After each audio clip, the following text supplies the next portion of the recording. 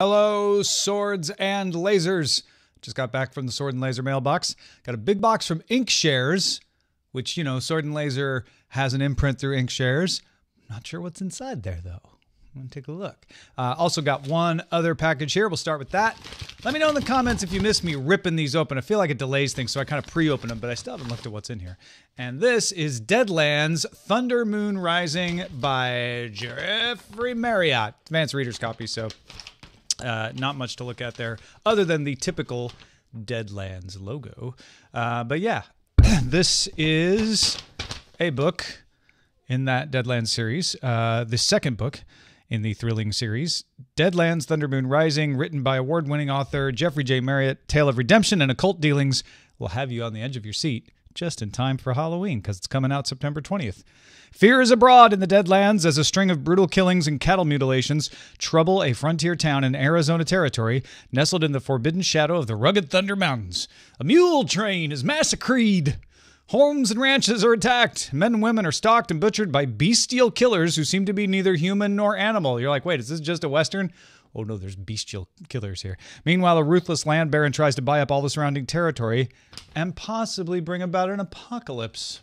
Well, that doesn't sound all right. September 20th, though. You can find out more. All right, here's this big box from Inkshares here. I'm just going to rip that open there.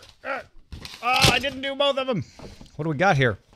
Oh, it's the Nerdist stuff. This is amazing. It's All Fun and Games by Dave Barrett.